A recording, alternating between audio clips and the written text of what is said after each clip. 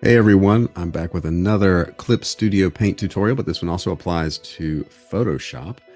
We're going to talk about how to color line art, not to color the actual lines, but how to put color on top of your drawing. So we'll say that you've got your inks here on one layer, and there's a layer below that. Now I'm going to go up here to the layer where the inks are. That's on this one. I'm going to set the layer to a multiply. Okay, so what that does is it lets the color come through, and anything that's white will become essentially transparent.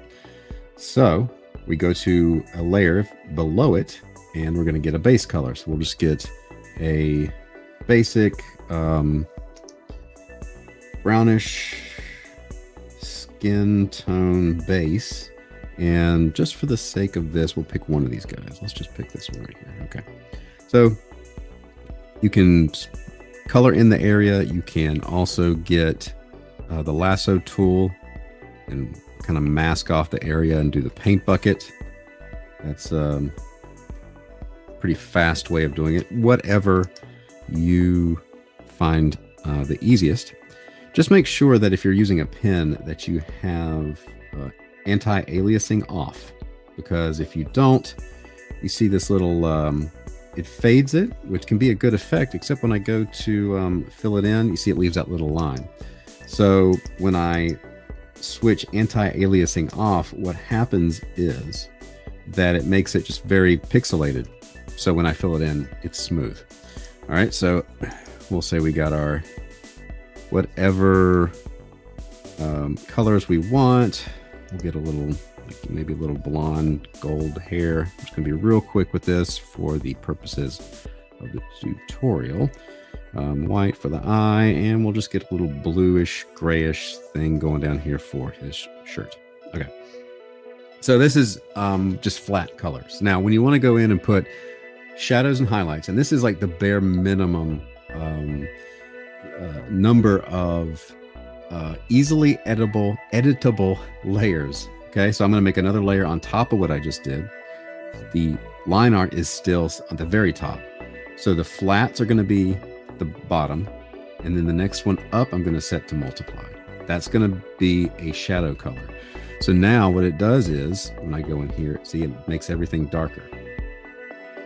It's a really good way to, and if I'm to do shadows, if I switched it to normal, it would look like the color I selected.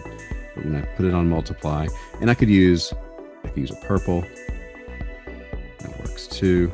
Just depends on what you feel like using for your particular drawing. Okay, so I go through, do all those.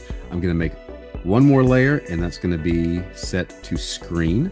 Okay, and it's on top of the multiply layer. So I'm going to pick maybe a kind of a brownish orange color. If I pick a bright yellow, it's going to be even brighter. I can bring the opacity down maybe. But that screen layer lets me go through, pick my light source. There's my highlights. Now, I can edit, like I said, the opacity on all of these to kind of change how intense the shadows are. But keeping them on different layers lets me avoid mistakes and go, oh, so I don't have to be like, oh, I don't want the shadow there. And then when I try to erase, all of a sudden I'm erasing the flat color. So set up multiply layer on top with your line art. The flats will be a normal layer at the bottom. On top of that, a multiply for your shadows. And then on top of that, screen for your highlights. Again, super easy. You can get really crazy with layers. You can do it different ways. But in Clip Studio Paint and Photoshop, that's a super easy way to get it set up if you have not done it before. Hope that helps. Let me know in the comments if there's any other types of tutorials you're interested in, and be sure to like and subscribe and hit the bell for notifications. I'll see you next time.